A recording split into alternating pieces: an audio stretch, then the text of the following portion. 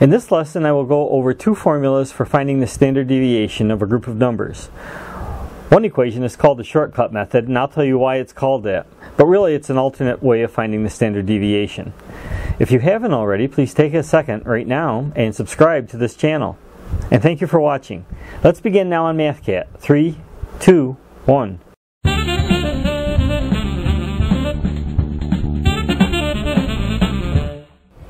One way to find the standard deviation is to take x, the numbers in your group, minus the mean of that group, square the difference, sum the difference of the squares, and divide by n minus 1.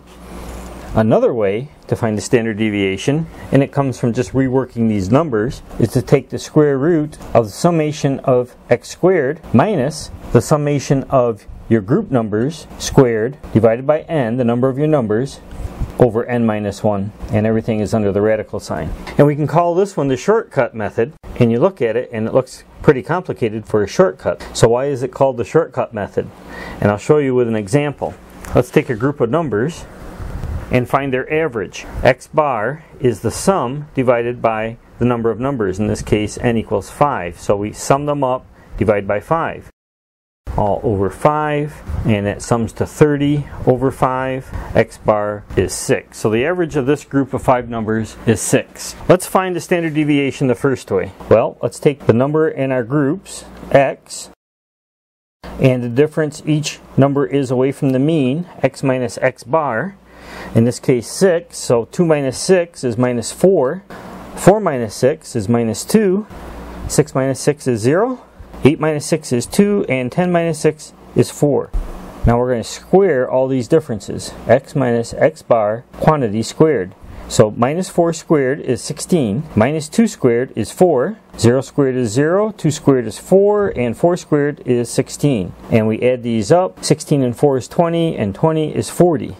So the summation of x minus x bar squared is 40. So we can now find the standard deviation, because we need the summation of the differences squared. The standard deviation S equals square root of the summation of the squares, 40, divided by n minus 1. Well, there's 5 numbers in our group, so n minus 1 is 4. So the standard deviation is the square root of 10. Now let's find it using the shortcut method, or the second formula. We need to know the summation of x squared, we need to know the summation of x, and we need n. But wait a minute, we don't need to know the mean. We don't need to know the difference from the mean, and we don't need to square the difference from the mean.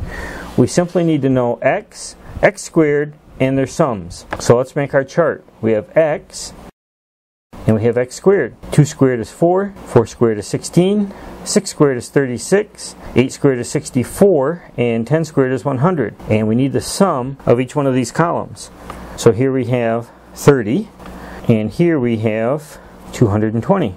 So knowing these two sums and n, we can find the standard deviation. So we have the sum of x squared. The sum of x squared is 220. So let's make our radical sign. Sum of x squared is 220 minus the sum of the x's squared, that's 30 squared, divided by n, which is 5, divided by n minus 1, which is 4. And it's all under the radical. So we have 220 minus 900 over 5, all over 4. That's the square root of 220 minus 180, all over 4.